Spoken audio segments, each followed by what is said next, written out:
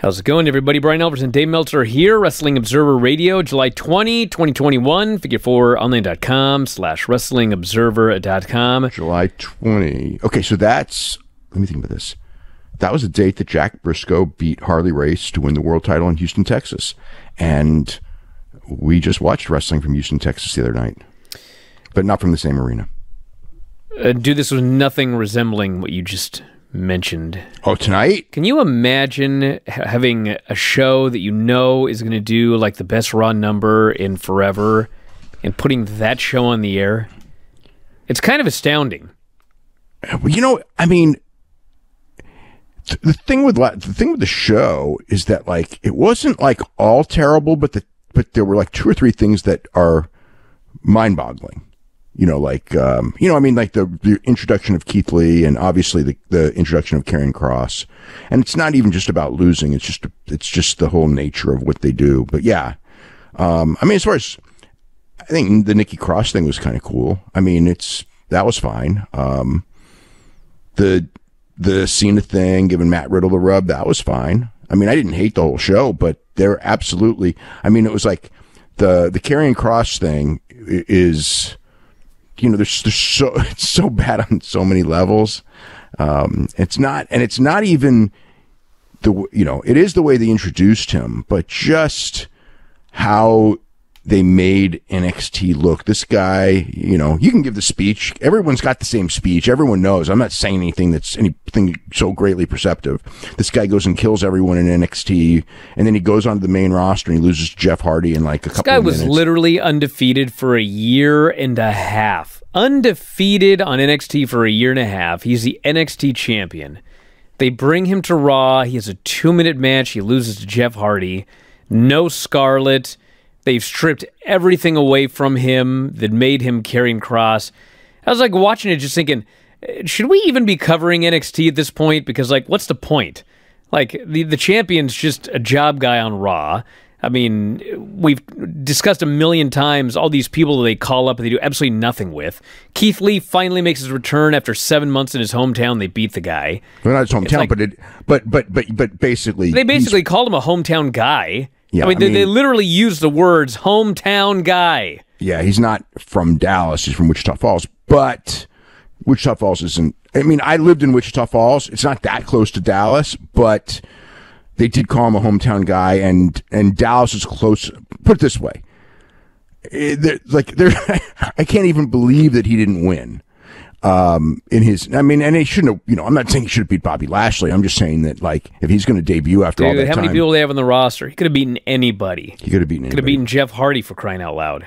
Could have beaten anybody. And the thing is like, with Karrion Kross, I think that they beat him just to prove something. I'm not exactly sure what, but I think they had like a meaning of it, you know, like to show that we can beat. Of course, they had some sort of stupid meaning. It was like we gotta show this guy from day one that he's going to do jobs. Or I think it's not even that. I think it's just I think Vince sometimes just gets this idea that he wants to rile up people. I mean, I think that the Karrion Kross thing was done completely on purpose.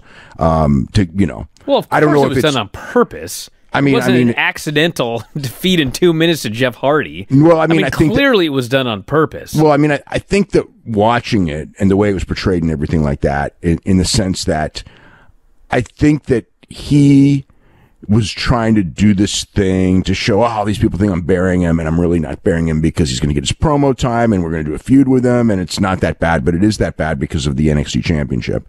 But with Keith Lee, I think it was something completely different. With Keith Lee, it's just like, okay, he's back. I mean, it was the nature of how he lost. Like he could have lost a different way, like more competitive and like shown some stuff.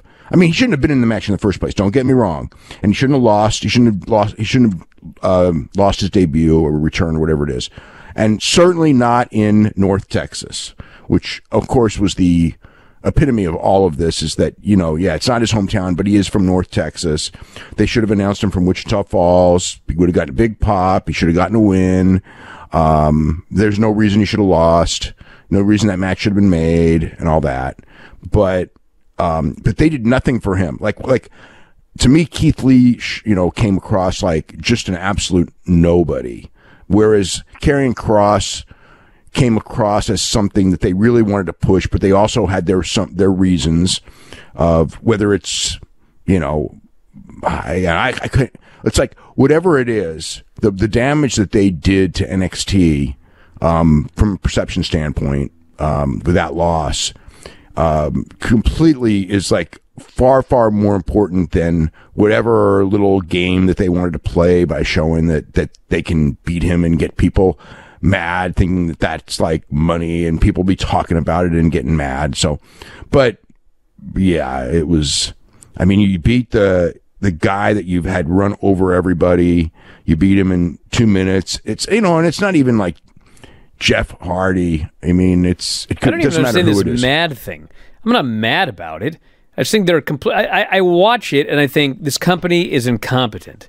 I'm not mad. Yeah, it's not like I'm gonna. Oh man, I can't. They're but on the flip side, with bringing in Bill Goldberg and everything like that, they're going to get John Cena. I mean, their business is going to be way up for the next couple of weeks. SummerSlam. Yeah, they're going to have a short-term business rise, but I mean, you destroyed Kofi Kingston, you destroyed Keith Lee, you're bringing back Goldberg, who's got God only knows how many matches left. You got John Cena's going to go right back to Hollywood. Literally, like the next day, he's going back to Hollywood. Yeah, true. It's like he's going everything that we saw. Actually going to Europe, but yeah. WCW and everything else. We'll do short-term gain, long-term loss. Let's beat this guy, and then like who's excited to watch NXT tomorrow? Wow, your champion lost to Jeff Hardy. You gonna tune into the show thinking that Jeff Hardy's gonna show up? Maybe he will. Who knows? Hey, if you're a big fan of Wrestling Observer Radio, we got 12,000 episodes of all of our podcasts up at our website, WrestlingObserver.com. If you sign up today, you get access to every single one of them. The 12 to 18 new shows that we do every single week. You can podcast them, listen to them on the road, at work, working out, in the shower, wherever you listen to your podcasts. And also full access to the Wrestling Observer newsletter and archives. So if you love what you hear, head to WrestlingObserver.com. 12,000 audio shows at your fingertips.